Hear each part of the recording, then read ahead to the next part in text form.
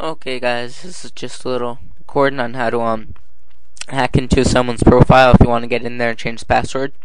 Okay, what you gotta do is go to start. Sorry, my computer is really laggy today. Bad internet. And this screen's gonna pop up. You want to put in C as in cat, M as in man, and D as in dog, all capitalized. And then you could either hit OK or press enter, whichever you prefer. And this screen's gonna come up here, and you're gonna see this little box.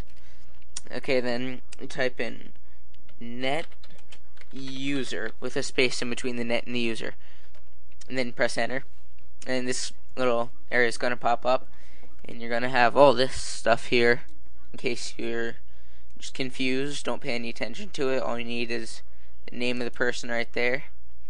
And you want to type in down here net space user again, and then where those stars are, you want to type in the person's name, the account name that you want to get into, and then in which case for me it'd be Kenny because that's my name.